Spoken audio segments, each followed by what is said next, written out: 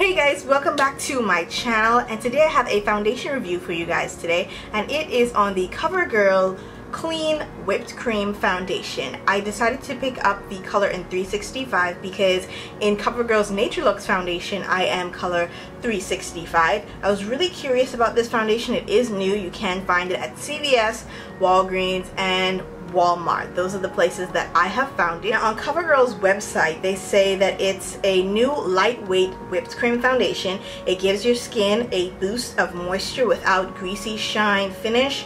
You love the dreamy 100% breathable formula that leaves your skin looking smooth, natural, and matte. And they say that it's available in 10 shades to match your skin tone.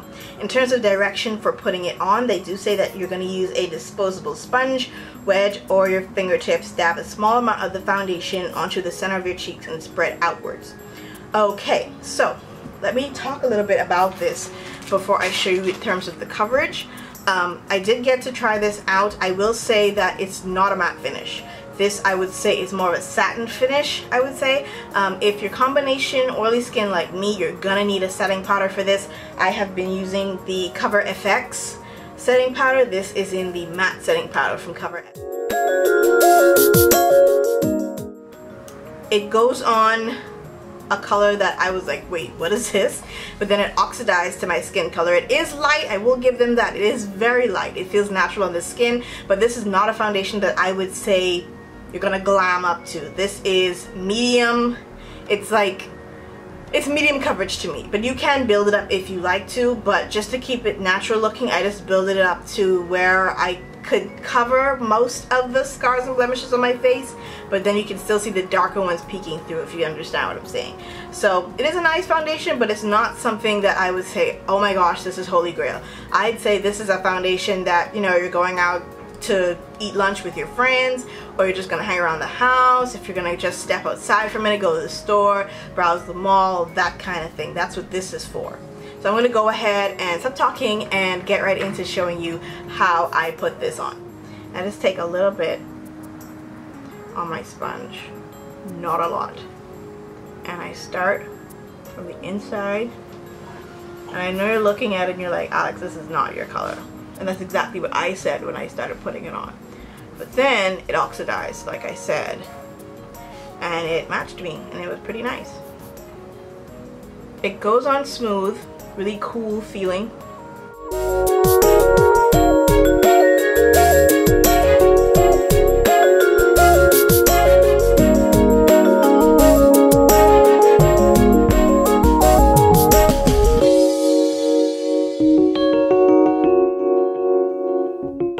As you can see, a little bit of this just goes a long way.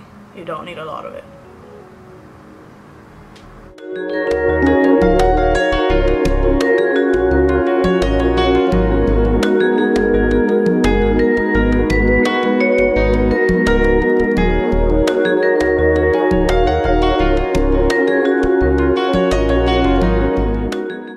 And at this point, I'm just going over the places that I know I need some extra coverage, so I'm just patting the foundation into the skin.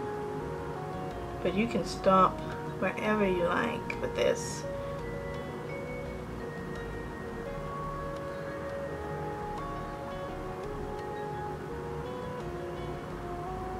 But you sat here and you saw it oxidize almost immediately into my skin.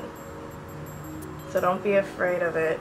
If you see it, it did oxidize. Literally, it looks like a shade darker than it oxidized to.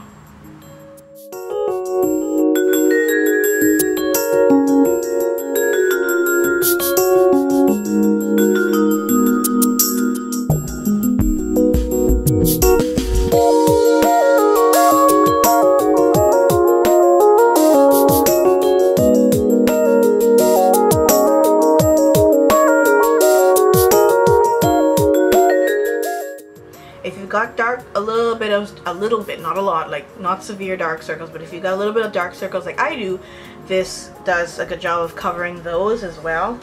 If you've got combo skin like I do, you're gonna need a setting powder for this foundation. So what I do is I just take my Cover FX powder,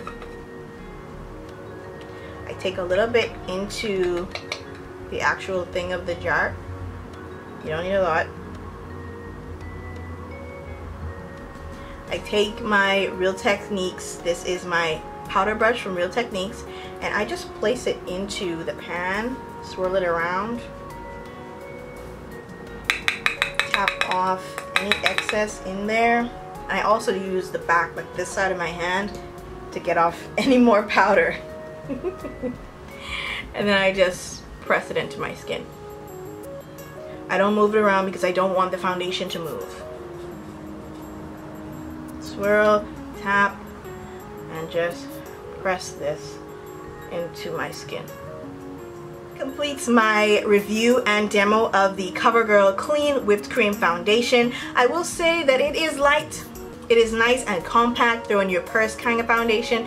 They've got, like I said earlier, a variety of shades in this. I am shade number 365, even though it oxidized. So I'm thinking that's probably what they were going for, that oxidization to match your skin tone. But if you're not into foundations that oxidize, I'd say don't bother with it. Again, for my combination oily skin people, we're gonna need a setting powder for this if you're interested in it. So just be prepared for that. This is not a foundation you can just throw on out the door and do not set. You gotta set it. And it's really light. It does a good job of matching me once it has oxidized.